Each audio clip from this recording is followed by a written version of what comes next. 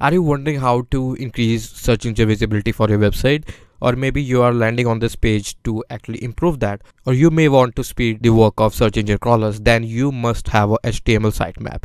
So in this video we are going to create HTML sitemap for your WordPress website in just 1 minute.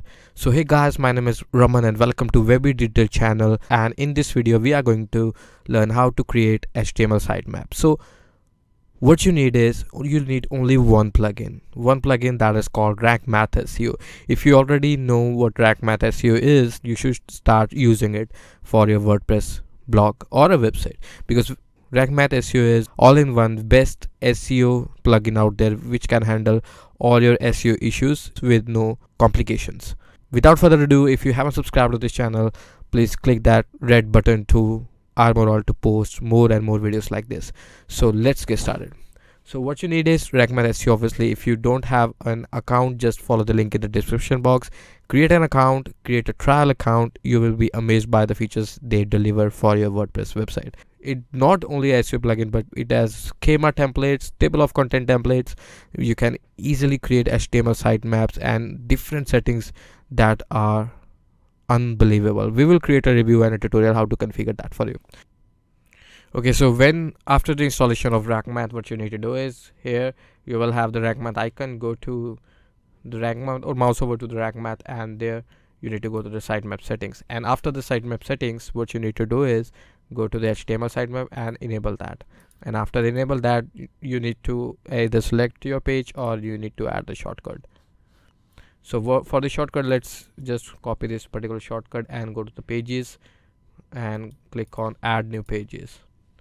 If you click on add new page, let's create a HTML sitemap and paste this particular shortcut. So you will have this block of shortcut, and just click on publish. Let's see if it's not working. I don't think it's actually working right now, but let it be. Just click on publish, and after clicking on publish, let's see if it's working or not. So if we just click on a new page, so I think it's not working. Let's go to back, going to the sitemap settings again, HTML sitemap. Click on save changes. Obviously we haven't clicked this save the changes of shortcode. Reload it. So there you go. So this is the HTML sitemap that has been updated here. As you can see, these are the all posts in from our blog, so that should be fine.